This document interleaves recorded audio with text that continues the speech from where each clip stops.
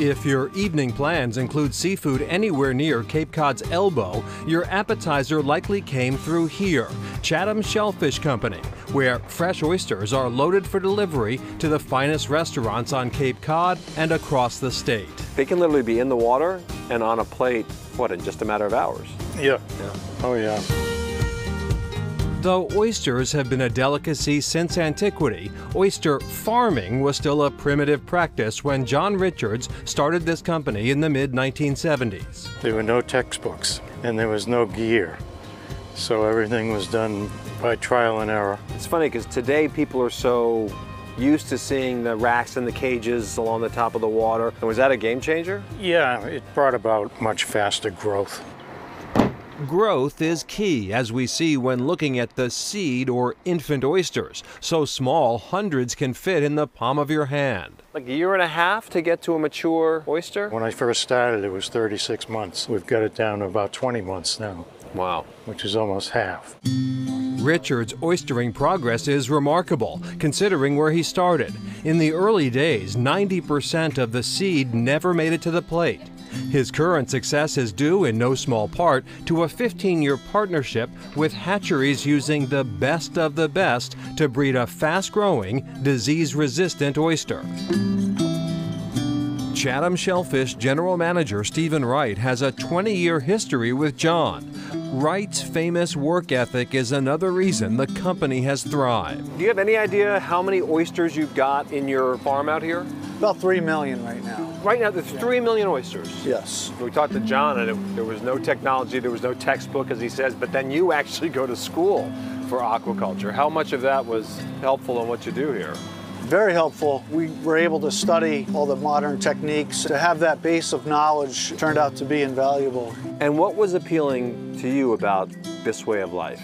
I like the fact that you get to produce something with your hands that really makes a good difference in the world. Innovation is key in an industry where most equipment is homemade, like this sorting machine, John's creation, that is 10 times faster than sorting by hand alone. But even this machine may not be able to keep up with the ever-growing demand for Chatham oysters. It's almost like a fad today. It's really taken off. You can't grow enough oysters. It's a good problem to have. Yeah, it is. It's nice. Here we go. Oh, I love that flavor. Full ocean brine. If fisherman Bo Gribben is not on the water working one of his 2 boats, he is most likely here, literally waiting for his ship to come in on McMillan Pier in Provincetown. Every fisherman my age will tell you how great it was. Fishermen were feeding America. It was like honorable to be a fisherman. We lost that. It was a happening place if you were a kid in P-Town. I grew up on the water down there. In my class, probably 6 out of 10 kids' families were fishermen. First time I went when I was 10, then I started going very regularly when I was 12. It's the best job in the world. And it's a job that he still loves, though the majority of the fleet he grew up with is long gone. You still have that in your heart. Once you spend that much time on the water and doing this, it's just in your blood. Long hours of grueling physical labor under hazardous conditions, all for this. That's a 50-pound bag. They were in the water 4 hours ago. Sea scallops harvested and distributed by his company, Helltown Wild Caught. Our 2 primary fisheries are sea scallops and lobsters. We kind of wanted to be able to provide people with dock to door, similar to farm to table, to give it traceability, that where it comes from and how it was harvested. And it just kind of took off. People like it. And the whole operation is kept very close to home. My daughter fished with me on and off, and my wife as well. There's some obstacles working together as a family, but at the same time, it's very rewarding. I haven't been lucky a lot of times in my life. When it comes to my wife and my kid, I've been really lucky.